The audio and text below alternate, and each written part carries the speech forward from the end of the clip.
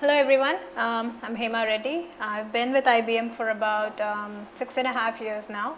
Have been working on cell processor for close to 1.5 to 2 years. Moved over from System I and P series. I used to write device drivers and firmware microcode, and then just took a position with programming on cell processor. That being said, I'll just quickly go over what is exactly included in the development kit. Right now, this is the most accessible vehicle that's available to everyone because not everyone has a cell blade, and I think the Sony PlayStation 3 is not available yet in India. So if you have to buy it over here, I guess you have to go to eBay or something like that, and God forbid if something goes wrong, there's no help or support. So far, Sony or Toshiba have not committed if the plans are going to change or what. So the only form factor that's available in India would be purchase of a blade. That's a QS20 product offering from IBM website. So meanwhile, before then, if you wanted to get your feet wet, we have a very useful kit, that is the development kit that's available via the DeveloperWorks website. The links that Duke showed earlier in his presentation. The reliability of these results is very close to an actual cell blade, up to 99.99% accuracy. So in other words, if you have some code that is compiled to be built on the cell system simulator and you're getting some performance results out, it cannot be a big application because obviously the cell system simulator can only take you so far, but just to test out some general routines, algorithms, the results are pretty accurate. When you take the same code and the same executable and you run it on the cell blade, you can get comparable results. And talking of cell blades, we do have something called virtual loaner program. So if you are curious in testing out your code, if you have some algorithm that you want to run it on a cell blade, then do get in contact with us. We can get you set up with the loaner program so you can get a taste of how the hardware runs. So today I will be covering the development kit and also some basic programming concepts, some communication mechanisms on cell, why it's different from other, say, Intel multi-core architectures, the strong points, and some synchronization mechanisms. Obviously, when there's communication involved in a real application, there will be some synchronization overhead. So we'll go over that. And that followed by some examples on the cell system simulator in the programming hands-on session in the afternoon. The development kit has support for x86. So if you have your Linux, it doesn't have support yet. There's no tool chain yet for Windows development. So the limitation is that it has to be Linux, x86, 64-bit operating system, or any PowerPC box. It's got support, it's got lots of software libraries. In the afternoon, we will be going over the directory tree structure for the simulator and see where everything is, what are the libraries currently there. There's lots of workloads that have already been optimized. So when in the afternoon when you have your systems in the lab, you can look, there's quite a few workloads that have been optimized, so we can take a look at what the cell code looks like. Okay. It's got some support for some profiling tools, debug tools. Recently with this SDK 2.0, we have released an Eclipse based IDE environment that makes it a little more GUI based. So for those of you who are more comfortable with GUI based development, there is an interface available that you can use to your advantage. And talking of libraries, there is a few SIMD math libraries for some math functions. This is something that was not there earlier that we recently added on. There's some already tuned functions, some trigonometric functions, some other math functions that are available that you could just directly link to and use them, invoke them in your code. There is a feedback directed program restructuring tool that will be going in further detail, in great detail actually tomorrow. So the typical process is on the system simulator, you build an application and there is a utility that allows you to take that application from your development sandbox over to the cell system simulator. It's a local loopback mount feature that you can use to take the executable from your development sandbox, and once the system simulator comes up, it is actually creating a virtual cell blade environment, and you can copy it over there. It's as simple as just copying it over there and running it. Supported languages are C, C++, Fortran compiler, we're not completely there yet. The Fortran compiler is in the works. It's not released yet, it's not stable yet. And an assembler. And there's a full-fledged GNU toolchain. It's a standard, it's like a GCC toolchain except that it's been modified to include support for cell hardware. Therefore, you would see PPU GCC, PPU G++ for C++ code, PPU 32 would be for 32-bit configurations, 32-bit Linux, and there should be a PPU 64, but I believe maybe in SDK 2.0 it's been linked directly. The default is PPU, GCC would be PPU 64. There's C++ language extensions that we can take a quick look at the header file after this presentation is over. That's a heavily used one. Anytime a standard code, a simple scalar code needs to be converted to a cell code, there's a list of instructions. For example, instead of doing the plus add, you have to use the instruction SPU_add. So all these instructions are mentioned in the API. It's a very simple user-friendly API that we can take a quick look at after the presentation. This is our application binary interface and an instruction set architecture. ISA, all of these documents are very easily available on IBM Microelectronics website. And in general, like the regular LD tool, AS utility, with any development environment, whatever tools are there are available for cell. The XLC compiler is an IBM proprietary compiler. Now it includes support for cell. The advantage, the reason there's two compilers, GCC and XLC, for cell is GCC doesn't have a lot of optimization support. XLC has got a lot of different levels of optimizations, 01 through all the way through 05. And 02 onwards, there's some automatic optimizations that get into effect once you build with that optimization flag. Automatic loop unrolling, introduction of no ops, code restructuring, function inlining. Some of these things happen automatically, and therefore if you're compiling some code in the cell software development kit on your x86 box, if you compile it with GCC, you see the performance numbers, and we'll go over all those in the lab sessions, and you convert it over to XLC and try to just use the same code with XLC, that you're bound to see some performance gain, assuming that there's no false dependencies in the loops. Okay. There's two different kinds of simulation models mutually existing. One is functional only simulation for code development and debugging. Again, we'll go over all these in the lab sessions. There's extensive tools available for performance simulation also. In other words, you can look at the queues, you can look at the pipelines, you can look at the performance statistics. In other words, after you run a simple program, how many cycles did it take? What is the CPI, cycles per instruction count? How many stalls were there? How many latencies were there? All those things come up in a nice graphical interface that will allow you to evaluate your application and see what are the performance roadblocks. The SPE runtime management library gives the support for all function calls that allow you to create threads. When I say thread, the main, as Duke went over this morning, the PPEs and SPEs mutually coexist. There's a reason why SPEs or SPUs are called synergistic processing elements, right? Why are they synergistic? Because PPE is basically just a control intensive processor.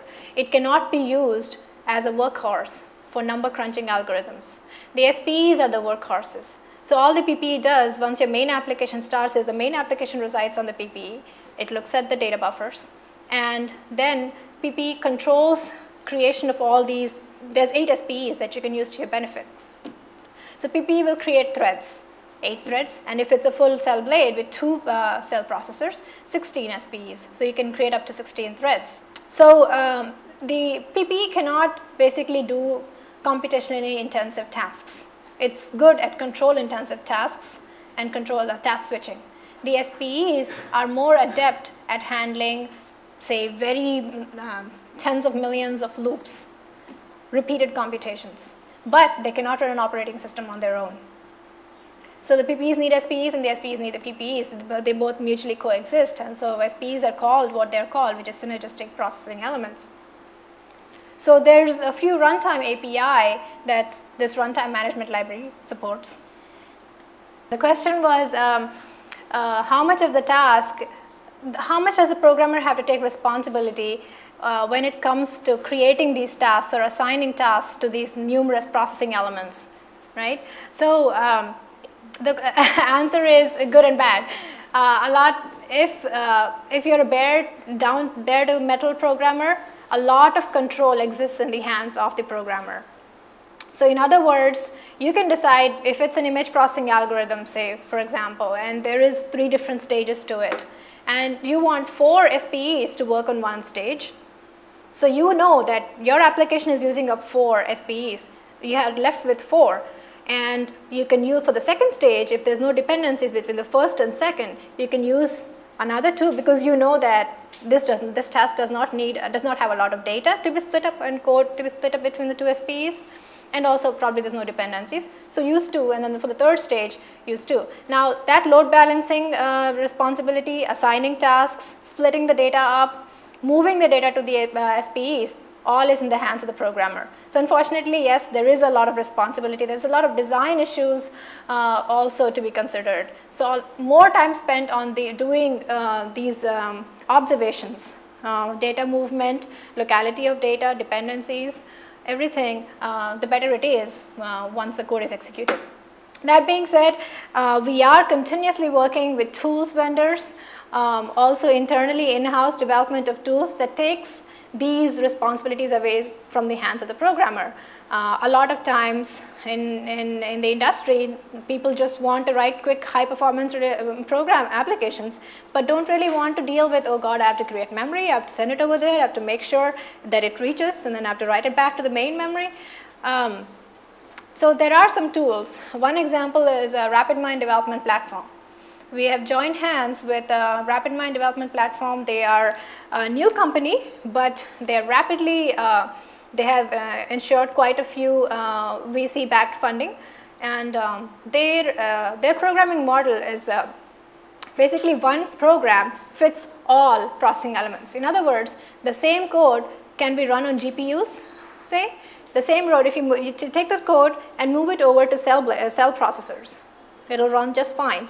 Move it over to some Intel multi-core architectures, it will just run fine, and you don't have to change the code. On top of that, what the platform does is you can use your same development sets. You don't need to change your compilers. All you need to do is link with their library and convert your code into their RapidMind development platform APIs. So in other words, use their structures to create arrays of data and things like that. It has got a backend detector, which basically does evaluates the platform to see what hardware it is, and at runtime, it just makes sure that the executable is converted to that format to run on that hardware. Also, the fact is they take care of splitting up data. The platform is based on data level parallelism. They automatically do the optimizations. So you don't really need to take care of any kind of memory DMA operations, any synchronization issues, nothing. You just take your scalar program, use their data types, you don't even have to parallelize it. Obviously there are some things that you have to keep in mind, things like structuring of data. There's a way that you define the arrays and initialize the arrays so that parallelism is possible. So things like that have to be kept in mind, but it makes programming one notch easier. And there's another platform, Jude, that also helps. So SIMD math library has got some math functions that you can use. There's another library, mathematical acceleration subsystem library, which is an IBM proprietary library that was initially supported in BlueGene and AIX, and now it has support on CellBlade 2. It's just been released. There is a prototype version out there. But again, for those of you who are involved with HPC applications based on use of a lot of math functions, please feel free to try this library out. The libraries are, they have both vector and scalar functions. They are thread safe completely, support both 32 and 64-bit compilations. In order to use these functions, all you need to do is just link to the library, and you should be able to use all their APIs. And these are the samples packages that are there in the system simulator. We will go over these in the lab sessions where all these workloads are. For example, if you just want to see how the FFT workload looks like using the cell API, there is a workload already there which is tuned and optimized to be working on a cell blade, and it's gotten very good impressive results, and the benchmark slide that Tuk just went over. There's a sample image processing code. There is a newly included software managed cache, which is a very useful library. Basically, it gives, using this software managed cache, there is a few workloads that IBM demoed out at different conferences. We can show you a few demos. We have it on our laptops. Sometime in the afternoon, maybe we can kick off with some good demos. And again, all these workloads are there in the system simulator for you to take a look at with the source code. Samples has again some sample code.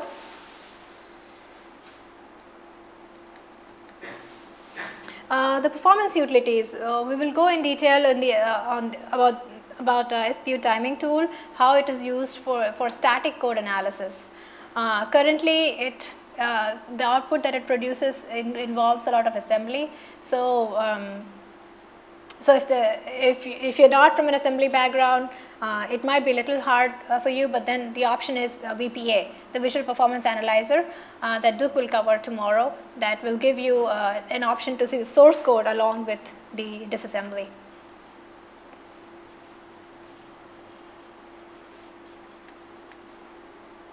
Cell IDE is just based on the Eclipse development tool. So this is pretty similar. It's just added support. It's the same Eclipse IDE. It's just got support for cell development too. So in other words, you can write code and build your application on the IDE itself. And it's got support for debugging also. So it's a standard, the same GDB interface, GDB tool that's there for more common Linux OSs. The same commands, the same syntax for triggers, breakpoints, listing of variables, all is the same. Okay. These are the installation requirements when you're ready to install the cell development platform. These are some instructions that you can refer to, and all this material is there on your CD for reference, and it is also available on the websites, numerous websites. These are some dependencies. So sometimes if you are running, say, Red Hat, you might need to upgrade a Tickle TCL or TK library, or you download a different version of GCC. So these are some heads up instructions that we wanted to give you. You might need to upgrade to make 3.0 or 3.8, depending upon what your enterprise version of Linux is. And similarly, all these are package dependencies that you might need to want to watch out for. And anytime there is some kind of question and there is a technical issue that you're having, we have something called the Developer Works forums. A lot of people, game developers, university faculty, researchers, cell developers, Linux kernel folks visit these sites, also actively monitored by IBM cell developers. And so you can post a question over there, and you can definitely expect to get some response. Again, the installed components for x86 platforms and PPC64 platforms, this is some information. This list of RPMs in SDK 2.0. These are all for your reference, so that you can anytime pull up your CD and refer to this. Very easy way of uninstalling. And cell SDK is the install script basically. So all you need to do to install the development kit is download the ISO file. There's one place on Developer Works where the ISO file is available. Download the ISO file, run the script with the install option, and that's it. Your development kit would be installed. And again, clear instructions for installing the cell IDE is also here. The makefile environment, the development kit comes with a standard makefile environment. We will go over that in the afternoon also, but basically there is a set of default makefile structures that you can use. A standard base level makefile, any application, say for example you are writing a simple application to do DMA transfers, there will be a standard base level makefile, and there will be two directories. For the SPU code resides in one directory and the PPU code resides in another directory. So the SPU code will have its own makefile because it's a completely different architecture. So there cannot be one makefile for both kinds of both processing units. So there's another makefile for the PPU, and so ultimately with the final binary that you get, the SPU binary executable is embedded in the PPU binary, and they are all clubbed to be one binary. So that's all you need to run on the system simulator or a cell blade. And again there's environment variables to switch the compilers from GCC to XLC and back. And in it, like a typical makefile, there's a make.footer and make.header with all the standard environment variables. A lot of times, and usually this happens a lot in real applications, is that you cannot use those default makefiles. You can write your own makefiles in that case. Okay. These are the environment variables to switch the compilers.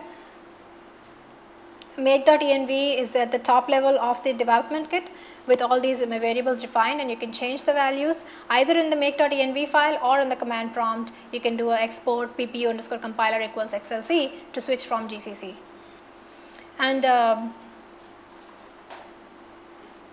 in order to, if you are using the standard default makefiles that come with the development kit, it's recommended that you export this variable cell underscore top. This is used in a lot of sample programs. So if this variable is not set, it won't be able to find the header file locations. So do export this value so that when you do just go to the samples directory and do make, the path is all visible to the make files. And these are the standard makefile variables. Program underscore PPU defines what is the name of the PPU executable. If it's a 64-bit executable, accordingly use the program underscore PPU 64 variable. Library underscore embed, it basically creates a linked library from an SPU program, as it says, to be embedded into the final PPU executable. And this is done, and I want to go over that later on when we go over the basic programming concepts, because we want the variables that are there in the PPU executable to be visible to the SPE and vice versa. So that's why we came up with something called CSOF, cell embedded SPU executable format. So basically, whenever in a PPE application, it creates a global reference that will be the same executable name for the SPE executable. So because of this global reference, anything that's there in the SPE environment will be visible to PPE. So it's possible to basically move data back and forth. And again, we'll see that via program code and additional diagrams in the next presentation. This is a sample makefile for a project. So if there's a sample directory, sample is the directory where your code will exist. There will be an SPU directory with the two, say for example, the sample code name is sample underscore SPU. Makefile will look like that. Program underscore SPU will define the sample SPU name. Library embed will create the archive file, and include path will give the link to the include path, and include the make.footer from the standard makefile environment that comes with the development kit. And similarly for the PPU. Now if you see in the PPU directory, there is a variable called imports, which will be linking with the archive file, that is there in the SPU directory. So this is how it embeds this SPU, the sample SPU, with the final sample executable that is produced as a result of the compilation. So finally, what's run on the simulator or a cell blade is this sample file, but it's got embedded in it the SPU side of the executable also. So the Linux kernel support is similar to traditional Linux support, just a few differences. For example, let's see. There is a few similarities and few differences obviously. The PPE's Linux kernel is similar to Linux on Power, and as Duke went over this morning, the PowerPC core is based on PowerPC 970, but it's a really stripped down version of PowerPC 970. One of the reasons that it is stripped down is basically to save on the cost and the heat, the power factor, and simplify the hardware in general, so that while we're doing this ascent on performance, the heat is the wattage is low. So cell, I believe, is 32 watts, which is pretty good compared to what the market standards are. So the Linux kernel basically has support for virtual memory, including and there's a diagram coming up later on that will explain this effective address space versus the local store address space. It has support for large pages. By default, it's 4K in general, just like it is usually. But however, you can turn on large pages support using the huge TLBFS command. I think you can go up to 64 KB, 1 MB, and maximum you could go is 16 MB.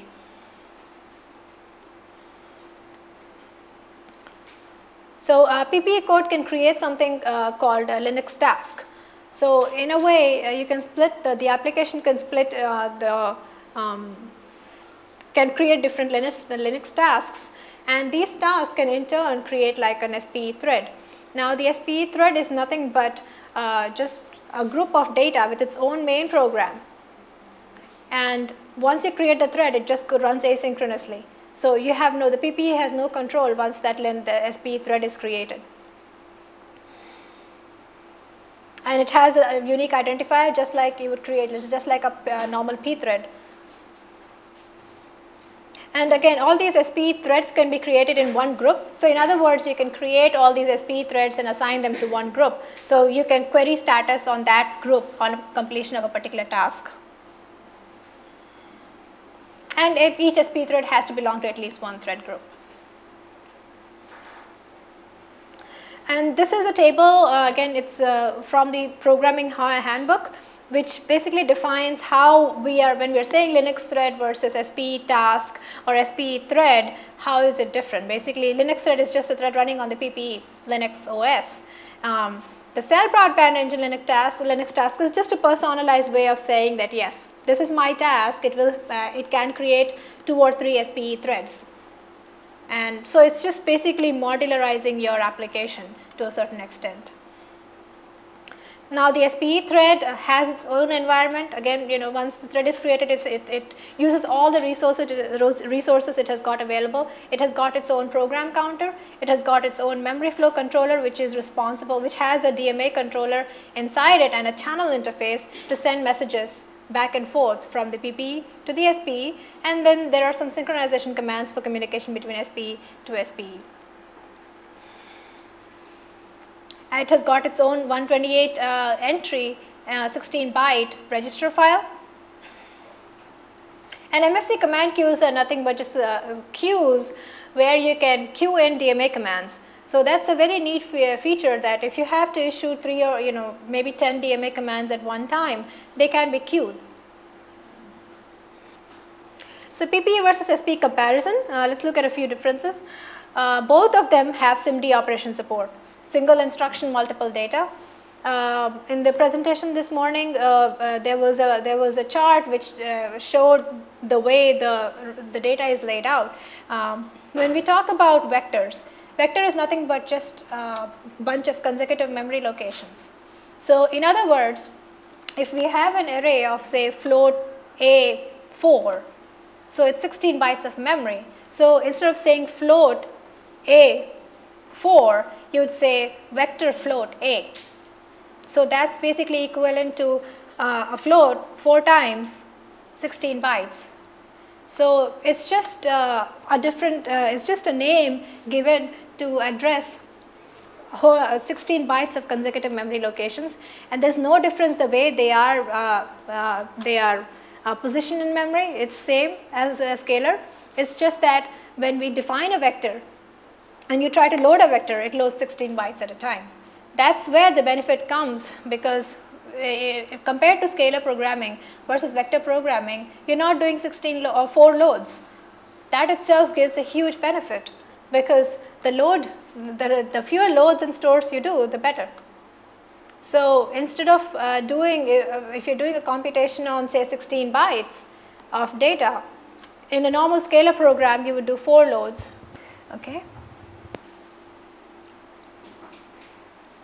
So both SPE and PPE have SIMD operation support.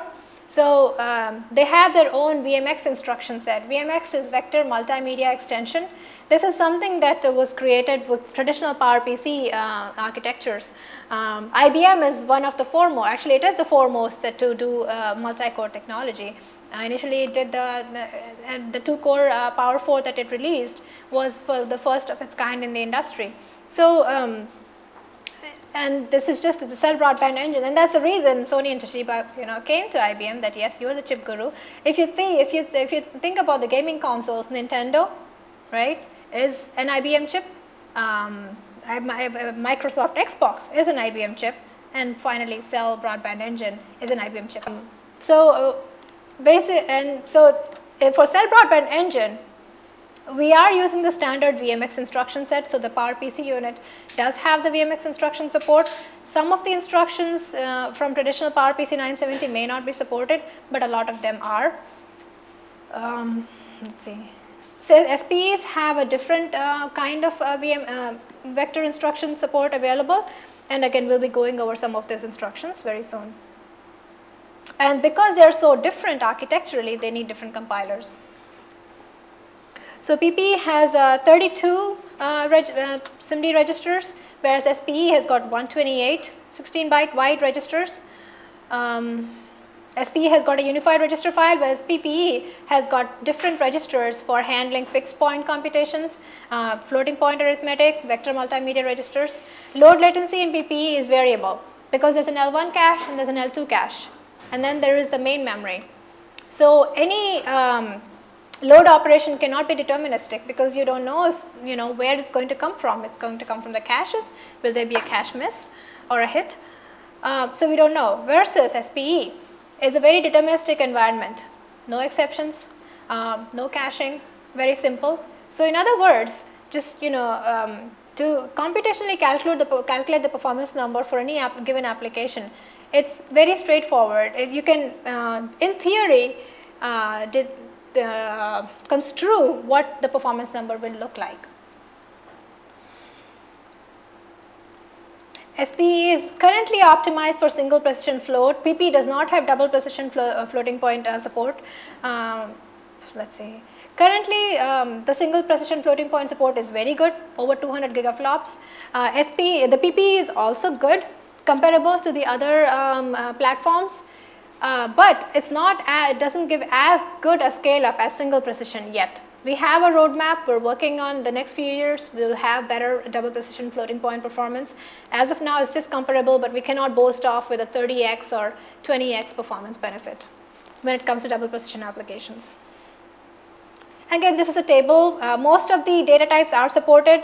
Unsigned char, signed char. It's just that every variable will be preceding the word vector in it. So in other words, vector unsigned char will be having 16 bytes of data in them. So when you create a vector unsigned char, keep in mind that you're creating 16 consecutive bytes in memory. Similar unsigned long support is there, int support, double, standard data types are also supported on SPEs. It's just that when we say vector unsigned short, it is 4 short variables in that vector. When we say vector unsigned char, it's 16 bytes of scalar data types inside that one vector. When we say double, it's 2 double variables inside that vector.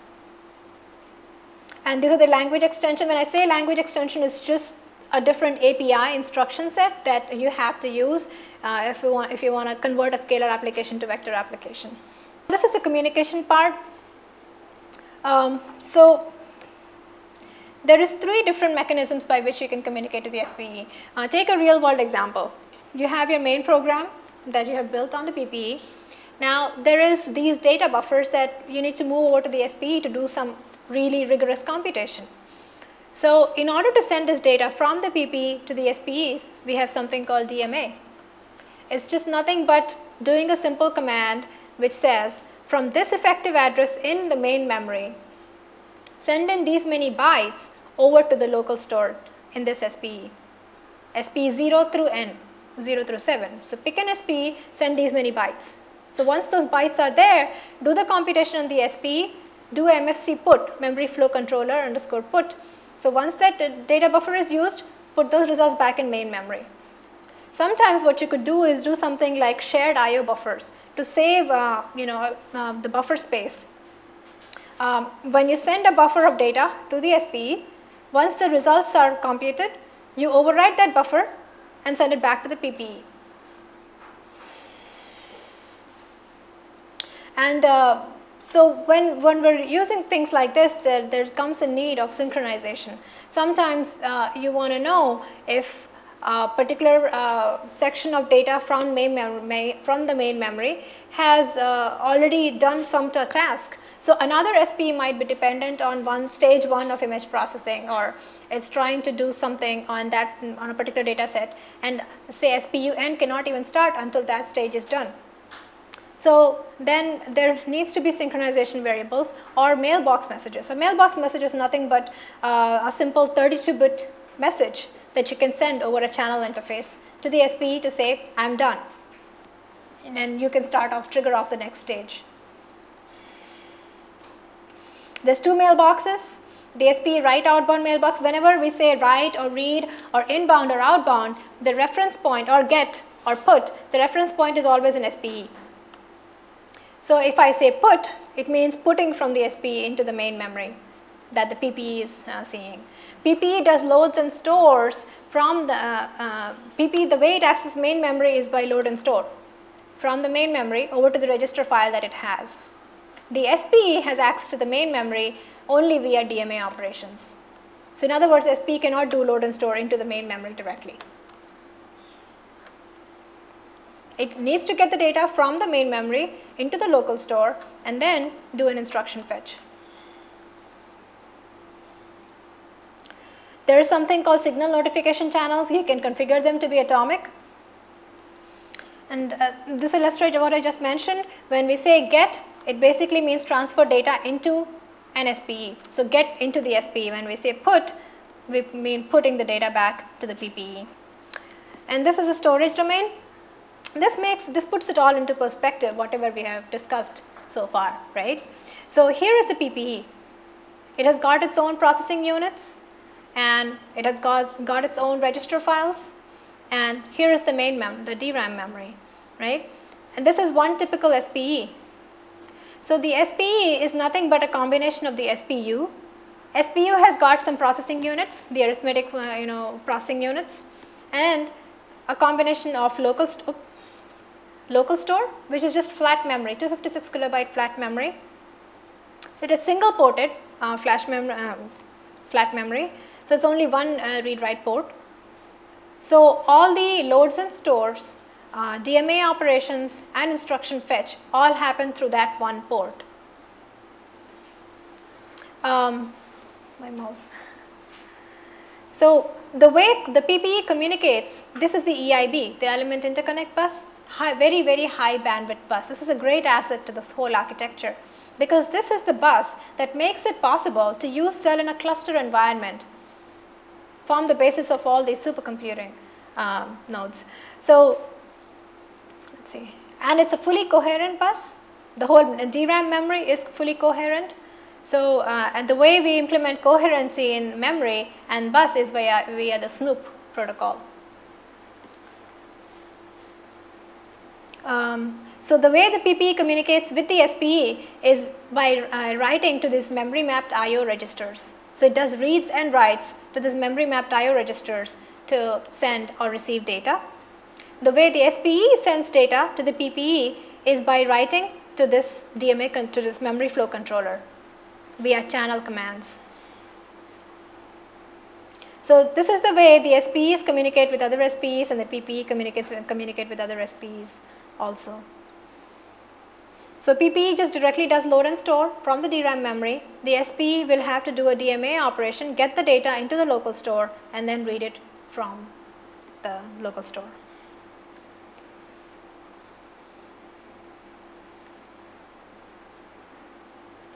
So local store is 256 kilobyte, ECC protected, single ported, non-caching memory. The instruction prefetches are 128 bytes per cycle. Data access bandwidth is 16 bytes per cycle, and all loads and stores on the PPE or the SPE have to be aligned on 16 byte boundaries. If it's not aligned on 16 byte boundaries, there won't be a trap, there won't be anything. It will automatically truncate the last 4 bits. So, it will force it. So, it is just automatically enforced. So, we really recommend there's attributes, there's macros that we can use to our benefit when we're writing the code or defining an array that will automatically define it, on a 16 byte boundary.